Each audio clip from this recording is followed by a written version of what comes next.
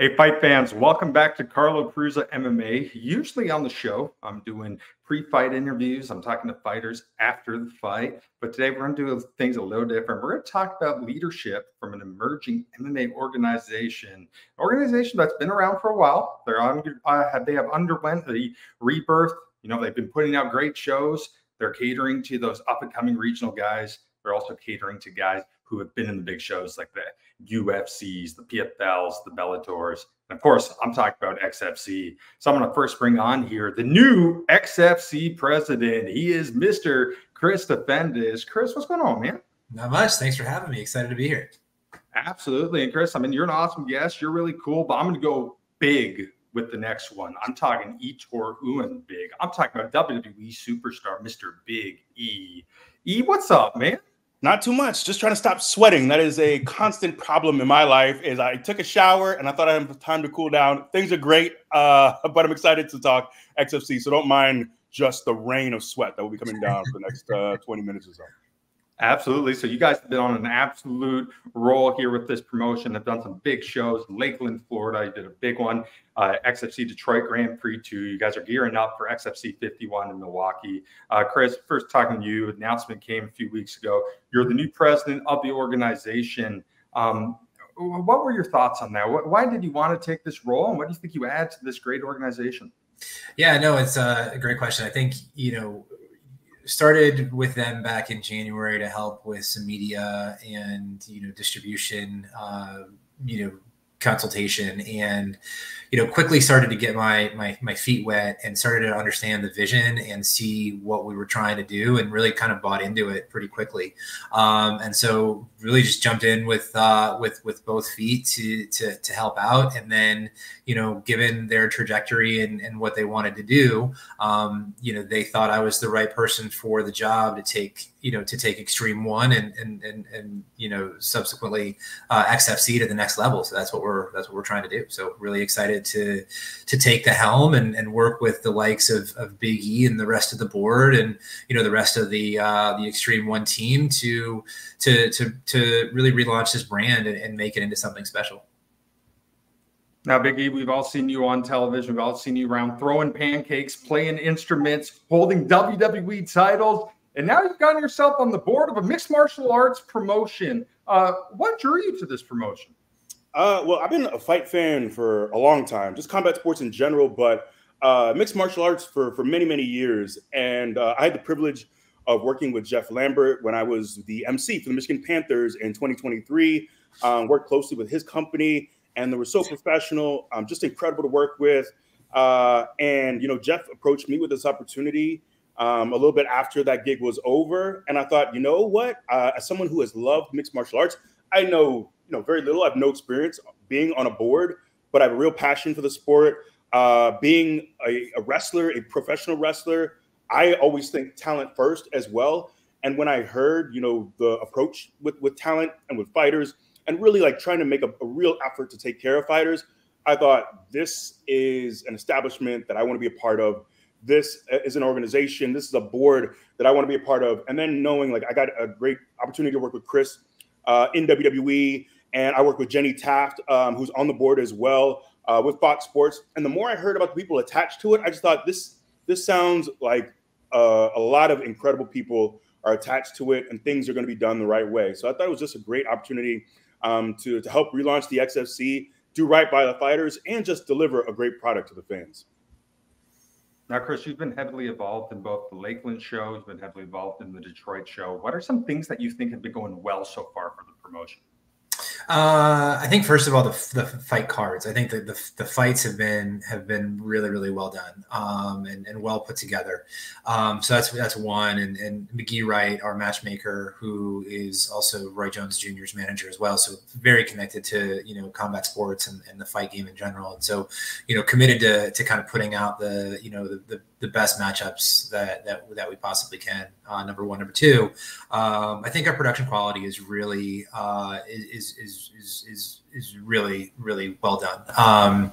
We work with a couple different vendors, Frangato Lighting, Worldwide Group, who have a lot of history in the fight game, boxing, MMA, and just bring a level of expertise and knowledge to us and allow us to really put a great show on TV for our viewing audience. And obviously coming from, the media background, I spent, 20 plus years at HBO. And then as he said, spent some time at WWE.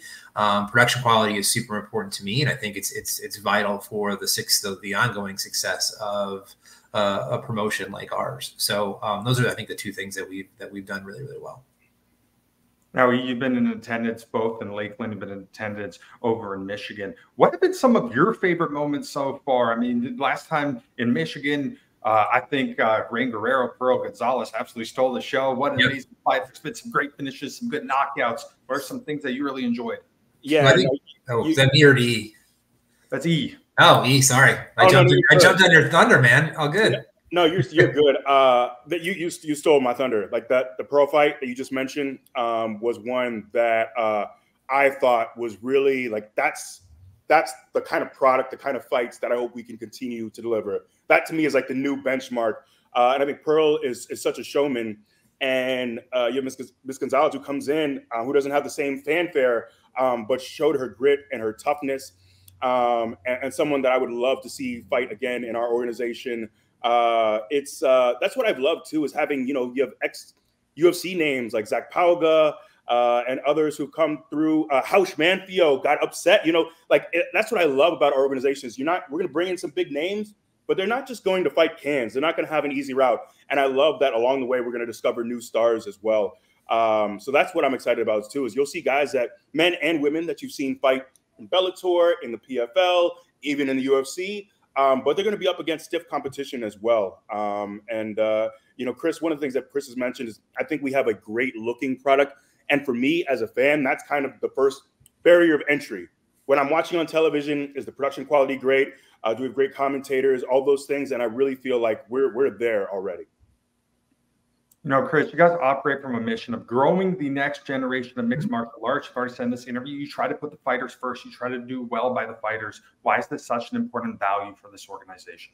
I think it's a differentiator, right? Number one. And number two, I think it's also who we are, right? So your first question was, why did I take the job, and what drew me to the role? And one thing that I failed to mention was the people that I'm working with. And I genuinely, I've known E for a little while now. He's probably one of the nicest human beings I've ever met.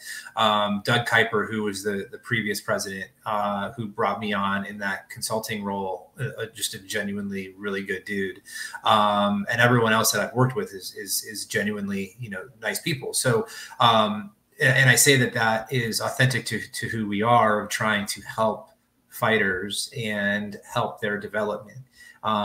You have to, historically, fighters, boxers, they've been, I want to say, somewhat taken advantage of. And we want to do them a service and help them become, professionals, right? So it's not only getting that experience in the ring, but how can we help young up and coming fighters? And we're going to do some things with relaunching our Young Guns program. So give them the experience in the ring, but also give them opportunities to learn, right? To learn how to become a professional, to learn the ways to optimize social media and market themselves and promote themselves in ways that they're going to need to do to be successful. Also kind of teach them about financial literacy and things that they probably just aren't getting with other promotions. And also, because we have such a strong and reputable board, having the likes of E or Jenny Taft, or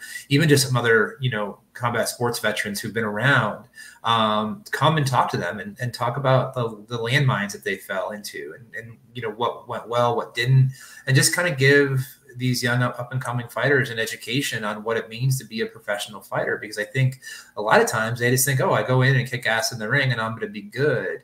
It doesn't work that way. It's not that simple. So yeah, that's kind of how we're looking at the fighter first mentality, and also celebrate them when they have success, right? Like our goal is to actually feed people to UFC and PFL and the bigger promotions and not shy away from that. I think a lot of promotions, when they get somebody who's good and is worthy of going up there, they're scared to lose them because that's their meal ticket. Where we're going to be the opposite. We're going to celebrate them because that just creates another cycle of fighters who want to come to us and see, see themselves be successful. It's kind of the equivalent of if you're a minor league baseball player and you get called up to the Major League Baseball club, but the minor league team doesn't let you go because you're selling tickets. That would never happen. And I think that's the way that we're looking at it too.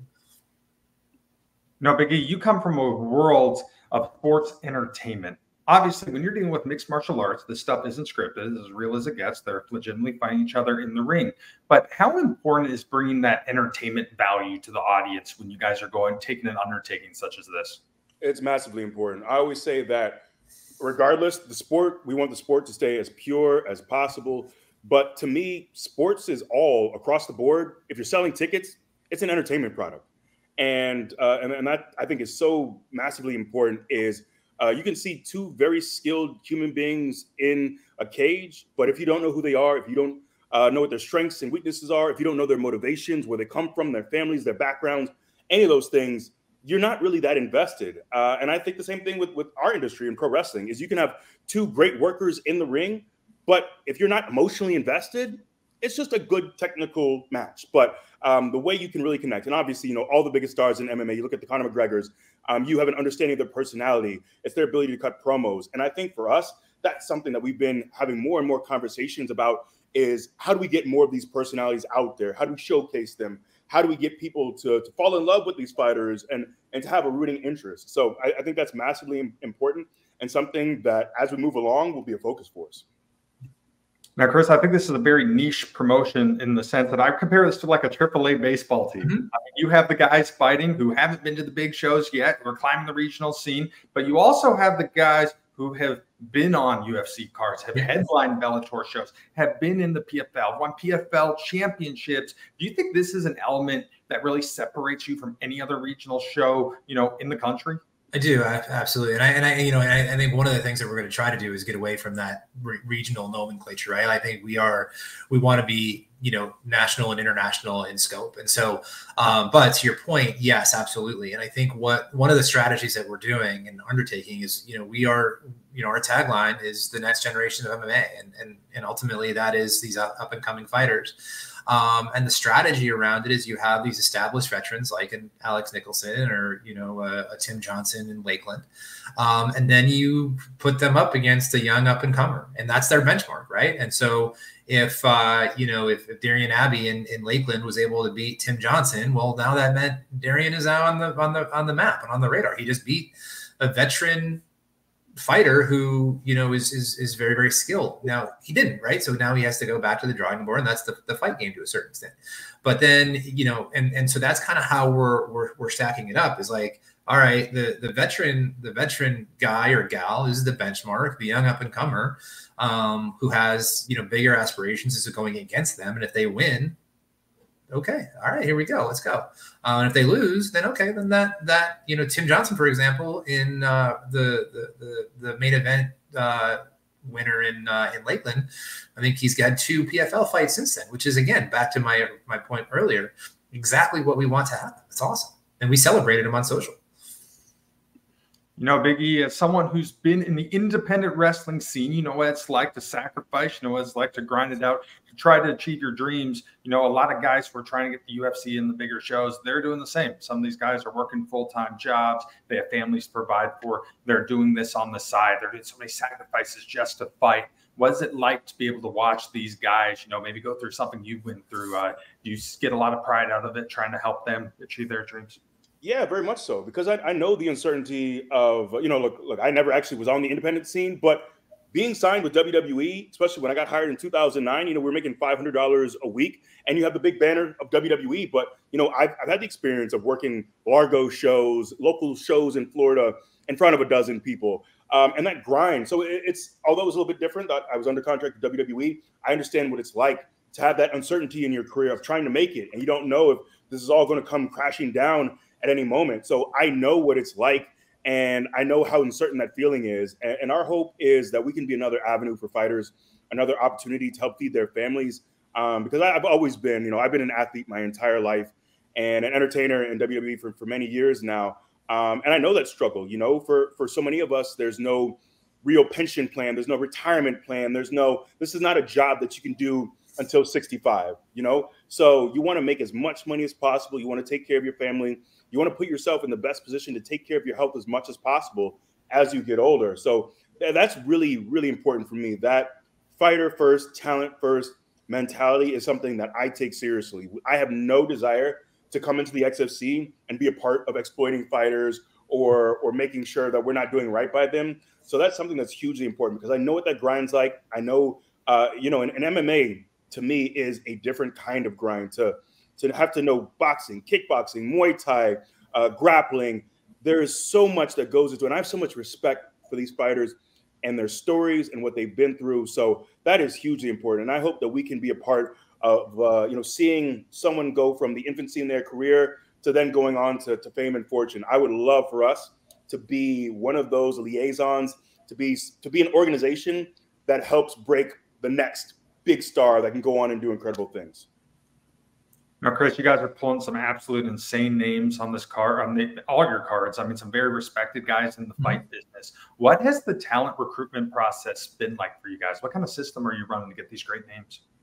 It's a great question. I mean, I think first it's you know, the relationships that, you know, McGee has, and you know, with, you know, he's based in Florida, and just, you know, he's been around the game for a long time, and you know, he also is a big believer of treating fighters the right way. Even, you know, in Lakeland, when I was, you know, kind of new on the scene, and some like little minor things had happened, he was just going to jump in and pay some of these fighters out of his own pocket just to avoid any issues, any problems, or, you know, any miscommunication. So it's just, it's just in the DNA of what we're doing. And so I think that starts to, you know, to make its rounds amongst the fighter community. Right. I think, you know, the previous XFC, you know, leadership and the organization, you know, had some stumbles, and we're kind of trying to right some of those wrongs. And so we had a little bit of work to do, but it was, you know, we've done that, I think, and then some. And so, you know, once you start treating fighters the right way, I think it's a small community, and they start talking and they say, oh, XFC is doing it the right way. They're paying their fighters, they're paying them well. They're treating their fighters, they're treating their fighters right. And I think that'll just continue to happen, and we'll continue to get that good, that good positive word of mouth. Yeah, Biggie, one thing that I've seen that's been a recurring trend so far is the 3 main events now all been heavyweights, all guys with big knockout power, all fights that could deliver some quick excitement. Why do you think fight fans go crazy over the heavyweights? What about the big guys do we all like? Well, I mean, I think that's something that you often see in the UFC as well. Is typically you'll see heavyweights often in those main event spots, and I think with the heavyweights, there's just that intrigue of just one shot can end it at any moment. And you know, I often will love a great scrap and great grappling, and you can see 15 minutes of that.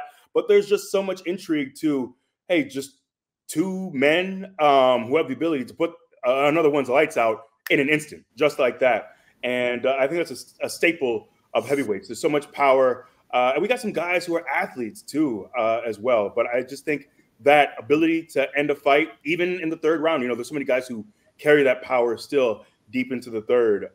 So I think that's a huge asset for the heavyweights. You know, Chris, we're seeing some names continue to be repeated here in XFC. You know, the Pearl Gonzalez's of the world, Alex Nicholson, Zach Pagas. Have you guys thought about maybe adding some titles, maybe a heavyweight title at some point? Absolutely, yeah, no, absolutely. That's definitely on our radar and on our map. So maybe not this one. Maybe, you know, it's not going to be this one in Milwaukee, but, you know, definitely considering it in you know, our next fight, when that should be in December. We're still working through the details on that one.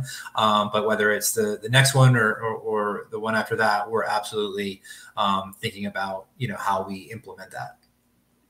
You know, in addition to heavyweights, Big E, another recurring thing is guys from their home area fighting on these cards. In Orlando, you know, you had Hannah Goldie, a product, you know, from Orlando, fighting off far in Lakeland. In Michigan, I think Zach Paga's from that area. You had Kenny Cross from that area. In Wisconsin, you're going to have Manny Sanchez. He's from around there. Do you find it important to make sure these cards have some local talent?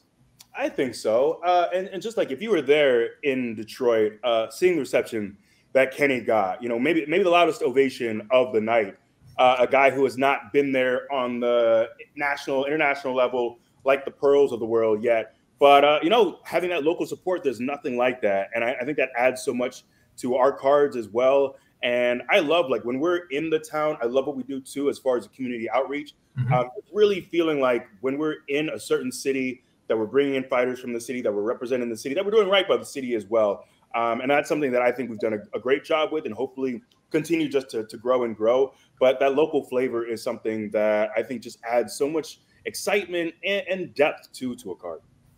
Yeah, and if I can, you know, double click on what he said on 2 points. One is, you know, when we go into a city, it's a priority for us to get local fighters on, you know, on the card for a couple reasons. Obviously, you know, selfishly it helps sell tickets, but also, you know, each of these local, local areas probably have their own promotions, and we don't want to come in and operate as if we're stepping on their corner or stepping on their turf. We actually want to partner with those local promotions and local gyms to see if they have any fighters that they want on the card, and you know, up and comers that, you know, might be ready to make a name for themselves. So we want to, so in Milwaukee, for example, we're talking to the local gyms there and having discussions around that. We did the same in Milwaukee. And we'll continue to do that in every city that we go to. And then, you know, separately, but also, you know, as important is the community outreach aspect that he mentioned. So that's another priority that every city we go to. We are going to do something with a local charitable organization or community organization. In Michigan, we did one with a group called Team Guts, which is really designed to provide physical activity for mentally and physically challenged individuals, regardless of age. And so we brought them in, and you know, they did things in the ring. They worked out with the fighters, and they had an absolute blast. And so that's a priority for us. And that's actually something I kind of took from my days at WWE, and just seeing the response of the superstars and the wrestlers who make it a priority to do that everywhere they go. You know, I give he a ton of credit when he did that stint in Michigan. You know, he proactively reached out to, you know, our team to find community outreach opportunities to take advantage of, which I thought was amazing, and something that, you know, I want to make a priority for XFC. Now, Chris, what is the ultimate goal for this organization? What is the ultimate goal? What is the ultimate vision?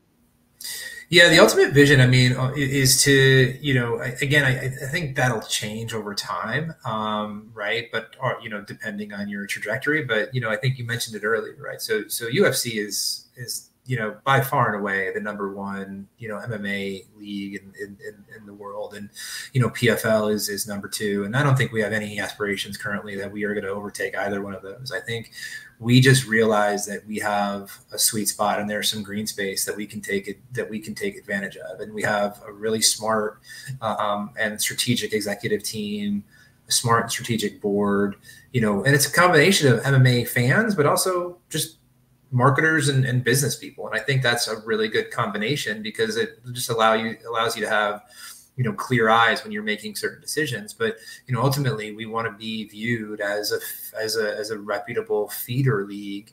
So, you know, for those top end promotions. And I think if we do that the right way, you know, then sponsorships come, and, you know, TV rights deals come, and media rights deals come, and, you know, ticket sales. And then it becomes, you know, something that, you know, is building upon itself if we do it wisely. All right, guys, let's get into XFC 51 a little bit. Big E, why should fans be excited for this one? What should we expect from the card September 27th in Milwaukee, Wisconsin? Look, it's such a great card. You know, we put on, I think, a very high quality event. And I also think, like, Milwaukee, you know, Rufus Sport being in Milwaukee is such a great hub for mixed martial arts. I think there's such a great community there.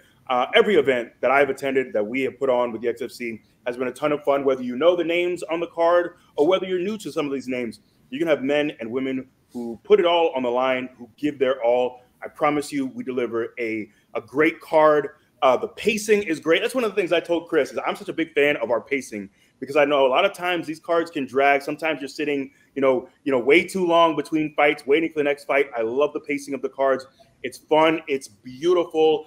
It's really such a great experience for anyone who's never been, who is not sure of what they're getting into. If you're a fan of mixed martial arts, if you're even on the fence, if you're curious, please show up. I guarantee we put on a great, great show, and you won't regret it. Chris, I'm super excited for both fights that have been announced so far. Sanchez versus Cross, Nicholson versus Paga. But when you look at the co-main event, when you look at Manny Sanchez and Kenny Cross, you see a guy in Kenny Cross, been on the Contender Series, not yet been in the UFC yet, but is on the trajectory to get there. You see a guy in Manny Sanchez who has headlined Bellator cards, has fought some of the best talent in the world. To me, that screams XFC. That screams what this whole promotion is. Do you think that bout really embodies what XFC is? Oh, 100%. Because I think, number one, it's somebody local. So Manny's local to Milwaukee, which is fantastic. Kenny was on our card in Detroit, and really, to his point, like, he wowed the crowd. They showed up for Kenny, and I hope they show up for him in Milwaukee as well. And to your previous question of why should people show up, we're going to put on a phenomenal show. And again, we're doing things a little differently, both in venue. We had glow sticks, we had noisemakers, we had a bunch of stuff in Milwaukee, or in Detroit, that the crowd really got into, and it made it energized the crowd. And I think similarly on TV, like, we're doing things to push the envelope and do a different type of presentation and have it be more fun and exciting. Still maintain that competitive element, but also kind of bring the showmanship out, and find ways to really do things a little differently that are visually just appealing and exciting to watch. Now, Big E, let's break down the main event in this one. Two heavyweights, two guys that are familiar to the XFC, Alex Nicholson, Zach Paga, both UFC veterans here. Do you think fans are going to get a kick out of this one? I think so, man. Alex is an athletic, big dude with a ton of personality. Zach is experienced, a UFC vet, a guy who's been around. It feels like a coin flip, honestly, for me. I'm excited to see these two. They fought already for us in the XFC, and seeing them matched head to head is going to be a ton of excitement. I can't guarantee finishes. I have no idea, but I think there's a really, really good chance this doesn't go the full 15. So I'm excited to see those two put it all on the line. Those guys are not ones to shy away. You're not going to see a lot of laying and praying. I can pretty much promise you that. I think it's going to be a very exciting fight. Chris, the two featured bouts already announced for this card, but can we expect maybe in the near future to see some other fights being added to the card as well? Absolutely. Yeah. Every day I'm getting an update on where things stand and how things are progressing. So yes, we will have, the card will continue to, be built out, and it's just helpful for us to get it built out, earlier, so we can, promote it and market it and really work with these fighters to blow it out. So yes, absolutely. Now, Big E, you have tons of friends in the wrestling business, obviously the New Day and some other guys that you're cool with. Have you heard any feedback from anybody in the WWE, in the world of wrestling, about this? Yeah, I mean, there are definitely some people who are asking, like, what my involvement is, and there's interest there. Unfortunately, most of my friends, they work on the weekends, especially, Fridays. A lot of our cards are on Fridays, and it's just difficult to get them out. But I would love the next opportunity I can to get some of my WWE friends and coworkers out to fights. But there's so many of us who are MMA fans and talk about the sport, and I think they would have a blast at one of our cards. All right, guys, last questions for both of you. Chris, obviously XFC is evolved under the Extreme One Entertainment umbrella. What else are you guys working on? What else does Extreme One Entertainment have to offer fans that they could maybe be looking forward to? It's a good question. We're still in the development stage of that, right? But XFC is the first brand that we've acquired / developed under that Extreme One umbrella, and we want to stay in that extreme sport, combat sport industry or realm. So look for us to do some stuff in 2025, and really take press the accelerator pedal and move things forward. All right, Big E, I'm going to have you close this one out. Why do fans need to watch XFC 51? Why do fans need to continue to follow the XFC and check out what you guys have to offer? Look, it's a new ownership for anyone who is aware of the XFC brand, but has not followed what we've been doing in the last year or so. We're under new ownership. I believe so much in Jeff Lambert. I believe in what we're doing from top to bottom. I think we're bringing in great fight cards, great fighters with great stories. This thing is really in its infancy, and I think we're already doing such an amazing job already. Get in early. Get in before this thing takes off. You know, you want to get in. You want to buy early before the stock takes off. So you want to be one of those early adopters who says, you know what, I was a big fan of the XFC before everyone was talking about it. Get in early. Support us now. We're going to continue to grow. It really is a very, very fun, just a great entertainment product. I promise you. Please show up. Give us a chance. Just give us a chance. And I think if you're a fan of mixed martial arts, if you're a fan of combat sports, you're going to enjoy what we do. So look out for the XFC. We're going to be here to stay. All right, guys. Well, it was a pleasure talking with you tonight. I'm making that trip up to Milwaukee to watch XFC because I could never miss that. But thank you so much for talking with me, and look forward to seeing you guys again in the future. Awesome. Thank you so much, Carlo. That's Big E. That's Chris Defendis. I'm Carlo Prusa. Stick around.